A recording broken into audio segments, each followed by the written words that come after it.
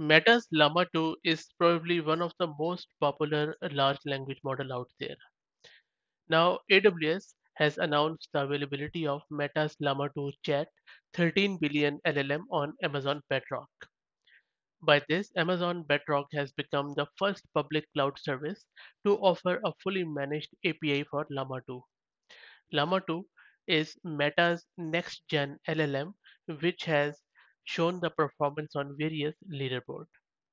So if you want to access Llama 2 chat model on Amazon Bedrock without having to manage the underlying infrastructure for Llama 2, then you can do so by ease. Now, if you don't know what Amazon Bedrock, I have a full course on Bedrock and I'll drop the link in video's description. But just to give you a very quick overview, Amazon Bedrock is a fully managed service that offers a choice of high performing foundation models or LLMs from leading AI companies including AI 21 Labs, Anthropic, Cohere, Stability AI, Amazon, and now Meta. So it becomes quite easy for you to install and to avoid installation and managing the infrastructure of all of these LLMs. Simply you can use these API calls from Bedrock to manage these Llama models. Okay, now that's done and dusted. Let's see how you can use this Llama 2 model from Amazon Bedrock. On your screen that you can see that I'm already logged into my AWS account. So log into your own AWS account, go to Amazon Bedrock service, and then on the left hand side, click on this model access. Once you click on this model access, you will have access to all the models you have access to. So if you scroll down, there you see that we have Meta's Llama 2 Chat 13 billion, and it is available to request. Now the funny thing is that you cannot request it from here.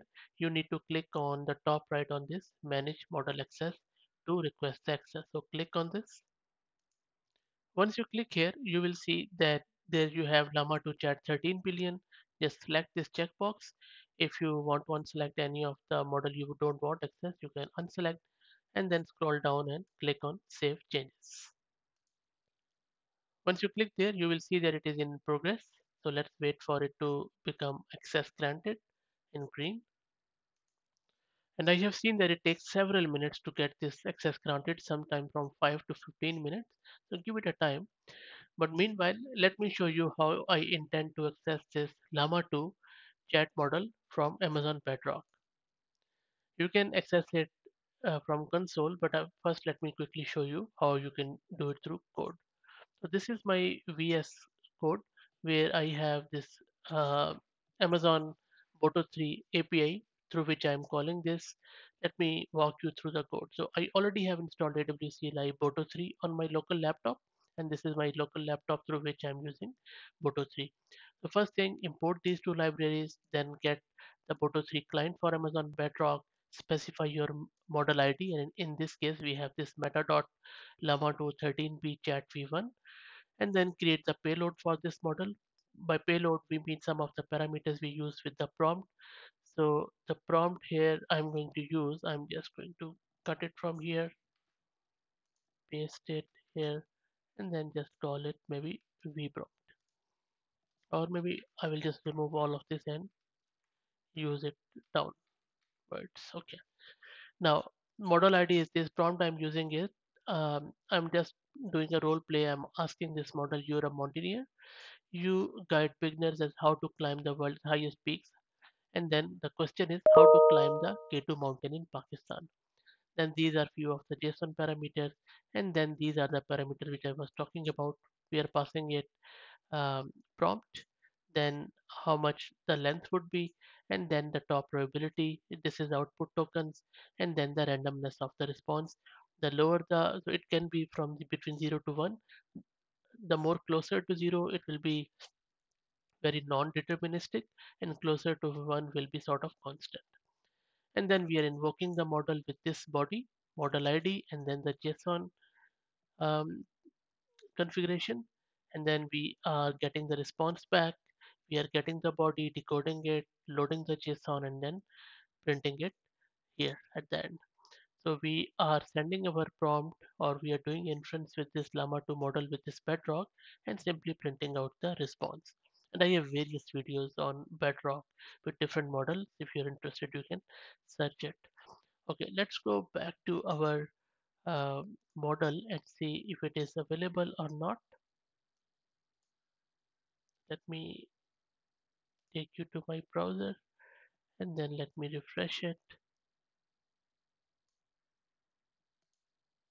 Click on the refresh button, go down. So you can see that now the access has been granted. Cool. Go back to our code and I will invoke my code here. So this is again my code, and as I mentioned, I'm using Git Bash for to run this code in my VS Code Studio, VS Code in my local laptop. Okay, so let me run this. I'm just going to say py and then my llama 2 13. Let me check it. So there I am running my llama 2 13b bedrock Python, and as you know we have passed it the mountaineering question. So let's see what the response of llama 2 is. I'm expecting a good comprehensive plan as how to climb that K2 mountain. Let's wait for it to finish. There you go. So you can see it has come back with a very fine response. First, it is giving us what is K2. K2 is the second highest mountain in the world, is a challenging and dangerous peak. And then it has given us all the parameters around what should be done, prerequisites, and then how to go about it, weather, teamwork, safety, navigation, and all that stuff. And of course, it is the randomness is quite low, so it means that next time I give this the same question, it is going to give me a different response, hopefully. Anyway, so this is how you can play around with this. If you want to chat with it, you can go to the console and chat with that model easily. So from console on the left hand side, click on chat and then model category. You can select meta here and then your model is Llama 2 13 billion. Context size is undefined at the moment.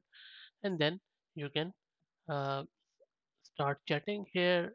You can see that this is where your chat is. I'll say how to climb the K2 mountain and then click on run. And then it is going to display the uh, response here.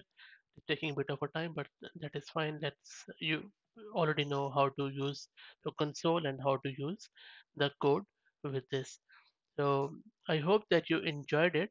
If you have any questions or if you're stuck somewhere, let me know and I'll be happy to help out. And if you like the content, please consider subscribing to the channel. Thank you very much.